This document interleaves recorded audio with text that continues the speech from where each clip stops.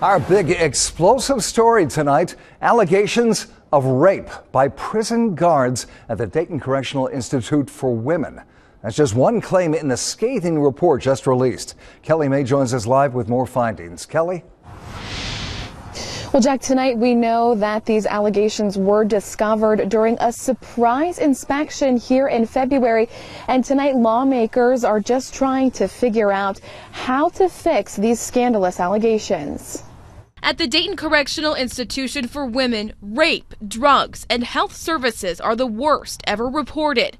A new 177-page inspection report shows security and safety need major overhauls. We could tell that some of the staff were jittery about the tour, that, the warden was relatively new and perhaps was nervous regarding the tour. State Rep Niraj Antani was on the surprise inspection tour that uncovered a skyrocketing number of rape allegations involving prison guards. 17 staff members, including the investigator who was supposed to look into complaints, have been forced to resign. At the end of the year, there were 46 open rape cases. Inappropriate relationships between staff and inmates is unacceptable.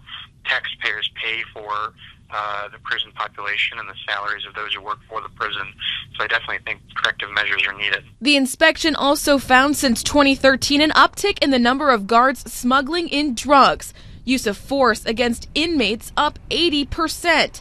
Allegations video isn't being recorded for evidence.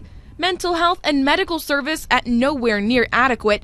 And in the kitchens, inmates report shortages of food. But the report authors say they anticipate some positive changes after naming a new warden in December 2014. Irregardless of the fact that the warden's new, I think that we need to make sure that the warden is doing her job and watch the prison closely. Next, they're demanding a full investigation. A report exposes the problems but doesn't necessarily solve any. So I'd like to see them take corrective action.